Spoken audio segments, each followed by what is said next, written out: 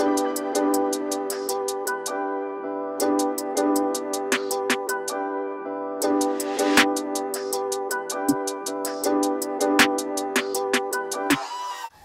so these are my ingredients for my biscuit. I have my hot pepper blend cheese right here. My milk and butter is still in the refrigerator because you want those to be cold. I have my self-rising flour right there, and ignore my water, and some scallions. So yeah. This recipe is for someone that's looking for something fast and easy to make. Clearly they're not the original, traditional biscuits, but they work and they're delicious. So this is my butter, nice and cold, and now I'm going to grate it. This is the side of my grater that I'm actually going to use, and this is what it looks like. It looks like it's a lot of butter because it's grated, but it's not. It's perfectly fine. I have the scallions down in here, some black pepper because I love black pepper and biscuits. That's just my thing. And then you want to add the cheese, and we're going to mix this up.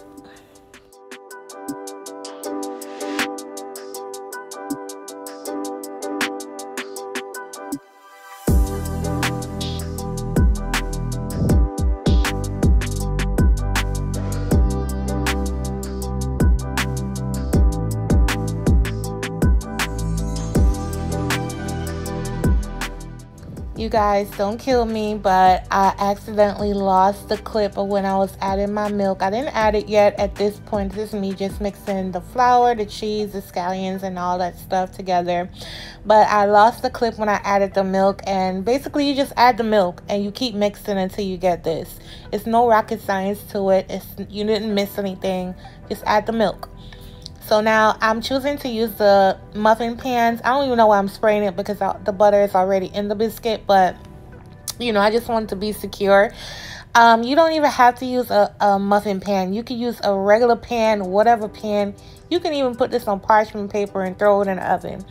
And so you just want to drop them down just like this. And I'm going to pop them into a 425-degree oven until they're done. Remember to check my description box for ingredient measurements and times. And yes, so I'm going to move on to the eggs. So I'm going to make some scrambled eggs with some pepper, scallions, and cheese. Just pretty simple. I'm just going to break my eggs and beat them up with some black pepper. And that's pretty much it.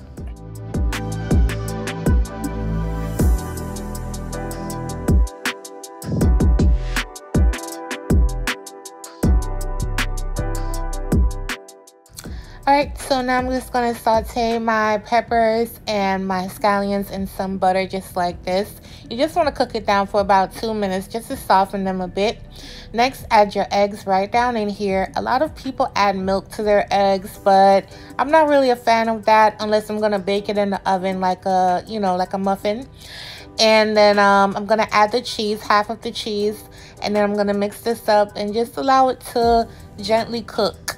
Just let it cook. So I had some beef sausages in the freezer, so I'm also going to cook that up for my husband. Just like this on both sides, just so it's cooked through. There's nothing to this part of it. These are what the eggs look like. They're still soft, super soft, but I'm going to cut the stove off. And I do that because, the pot is hot. If you keep cooking your eggs and leave it in a hot pot, they're going to be overcooked. And yes, you can overcook eggs. Top it with the rest of the cheese and just set it aside. These are what the beautiful biscuits look like. They're so pretty and they smell so good because of the cheese and the scallions. And they pop right out really easily. See, I didn't even need to spray. I didn't even need to spray, but... And it was hot at this point too. I don't know what's going on with me and my bionic fingers.